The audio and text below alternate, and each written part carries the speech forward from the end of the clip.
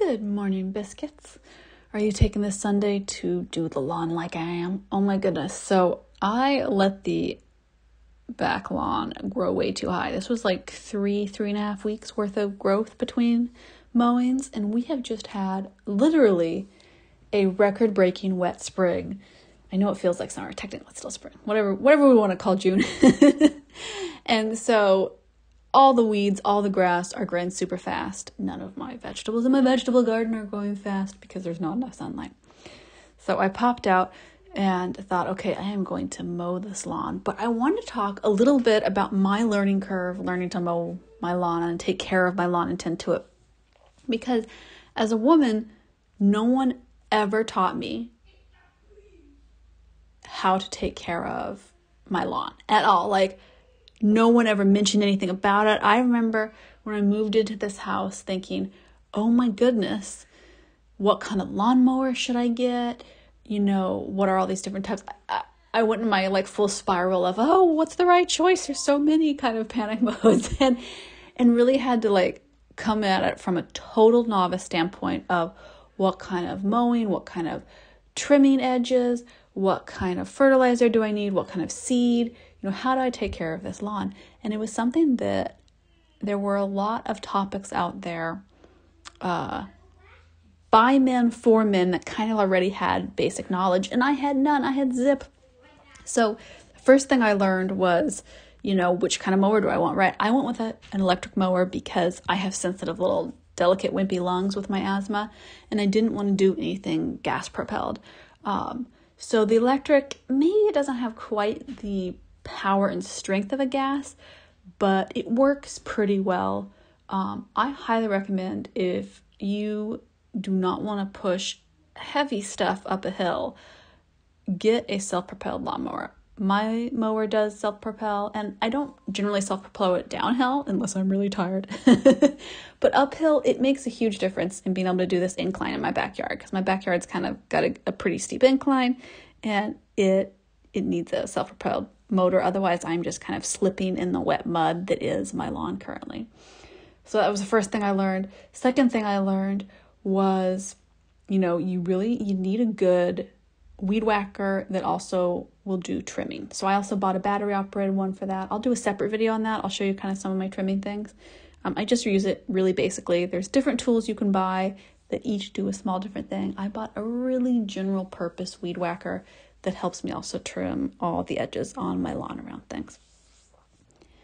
So this spring, I started really trying to figure out how to take care of my lawn because it was in bad shape. When Pear was a newborn last summer, I had hired somebody to come mow my lawn for me because I hadn't even gotten the all clear from my doctor to be able to mow the lawn. So I thought, okay, I'll do this help this summer because I'm really busy with a newborn, which was glorious, but they treated my lawn horribly. And so my lawn had never looked worse than this spring when it should have been looking awesome. And even last fall, it just looked so bad. So part of it is I will put the clippings right back on the lawn. I don't have the bag attachment attached to it unless it's really thick. And then I will put that in a little compost pile. So that just naturally helps fertilize it. I will leave some loose leaves in the winter to decay and fertilize. And then this summer I reseeded with a bunch of clover, which is a personal preference. I prefer clover lawns to grass lawns because they're a little bit easier to maintain. And personally, I really love the texture of a clover lawn. There's just something glorious about that little thick clover underneath your feet. Oh, I love it.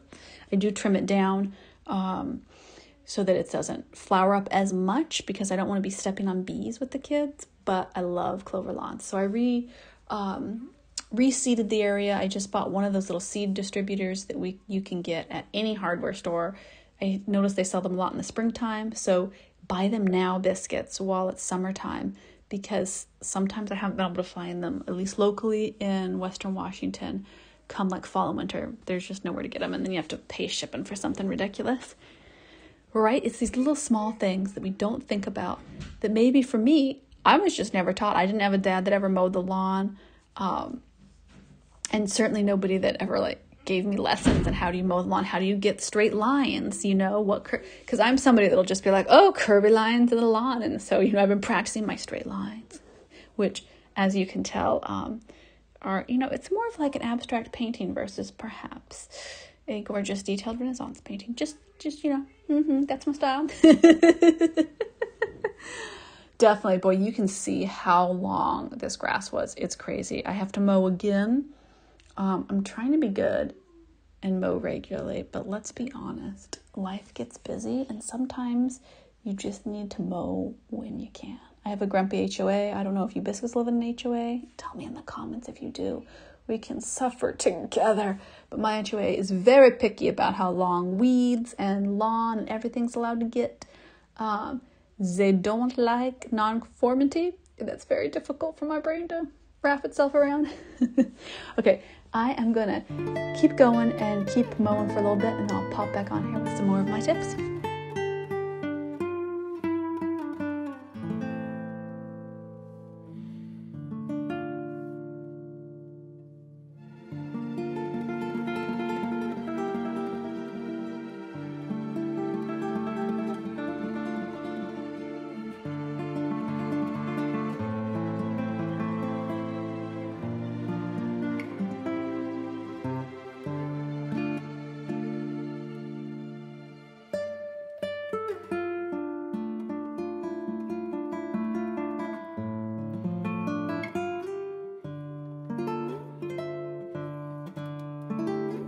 Okay, biscuits, I'm back. I didn't know how long you wanted me to just blabber on about lawn stuff. You can tell I'm not an expert at all. I bought those shoes. In fact, I think this is on this channel. I don't think it's on my main channel. I did a haul on all my outdoor care stuff that I had, and I had those fun little shoes with the spikes that kind of oxygenate your lawn and allow it to drain better, and that was so much fun, and that really helped my lawn be so much healthier. But I am not claiming to be an expert. I'm sharing my tips. I know I'll get some snarky comments like, oh, this is a horrible tip. This is what's worked for me. Things that I need to know. I definitely time when I'm going to mow the lawn so that I stay cool because I overheat mowing all the stuff. But I love taking care of my lawn. I love having a beautiful lawn that I know I tended to, that I fertilized, I trimmed, I did all the right stuff for. It's fun to look at it and go, oh, I took, I feel happy about that. And something that motivated me to pop on here and film this was, I don't know, the week I filmed this, I had talked to 2 or 3 women separately. I guess it's grass mowing season. And I was mentioning, oh yeah, I got to mow this, or oh, I'm doing this gardening. And none of them knew anything about mowing lawns. Like, they don't mow their lawns. Either their husband does it or they hire somebody out.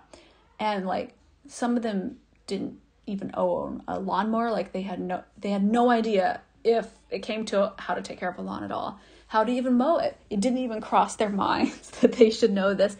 And I love, as a parent, teaching my kids through example that, it's good to know how to take care of the things in your life, which includes your yard. It's why I'm into gardening, regenerative agriculture. It's why I do this stuff about lawn care. I want to pop on and say, so one of the problems for me for this electric lawnmower is that it does overheat really easily with this grass, and not even like tall grass like this. This is the tallest grass I've ever pushed it through, but just like, I would say, a week and a half, 2 weeks worth of lawn growth in the springtime, it will overheat and you have to really clear it out. So my rule of thumb is always, when you're going to do this, take out the battery so that it cannot turn on. Or if there's a safety switch and you have a gas mower, always have the safety switch on, always have the battery out so that these blades cannot turn on.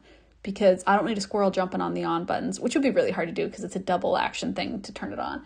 But for safety, I really aim for safety in this, and I try to teach safety through example. So always take that battery out.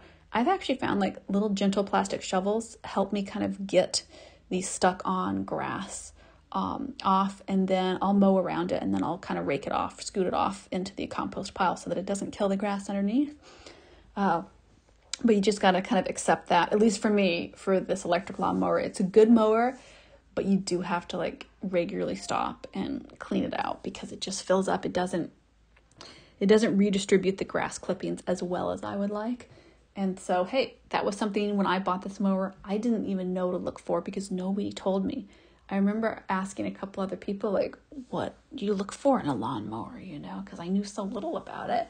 And no one ever mentioned that that's important to know, how does it distribute and shoot out the grass clippings? Like, is it going to get stuck in that blade?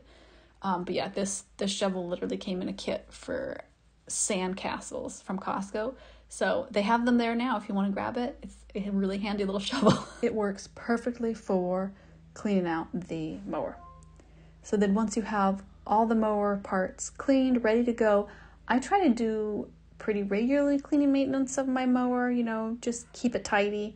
I probably need to take better care of it than I do. Biscuits, if you have good recommendation for maintenance on electric lawnmowers, let me know. I would love to hear from you, because that is an area that I'm trying to learn more about, that I would like to know. Okay, now I'm putting on my music on my phone. Motivation, maybe my number one importance for lawn mowing is I've got to enjoy what I'm doing. So if I'm not a big fan of lawn mowing, I'm going to put on some fun music. I'm going to dance to it and just have a good time, kind of zone out and enjoy my lawn mowing with my headphones in.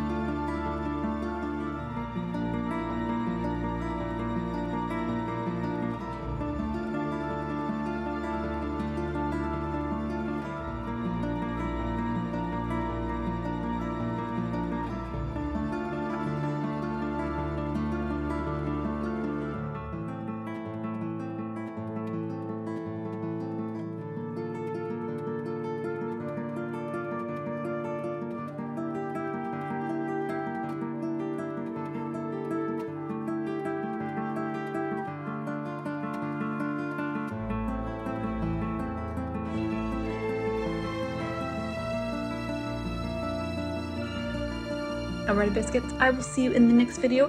I hope that if you needed to be inspired to mow your lawn, boom, this gets you out today. And if you wanted to have a little bit of, is it information, things that I have discovered and you can laugh at me for not knowing, I hope that this helps you, because boy, there is just stuff that we don't get told, right? It's crazy, and it's important to know these really basic, simple things. I will see you over on Patreon for all of my fabulous burlesque self-care.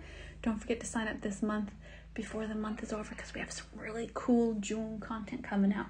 We have some kind of Hugo Forest fairy woodland themes that are just delightful. And I will see you over on Instagram.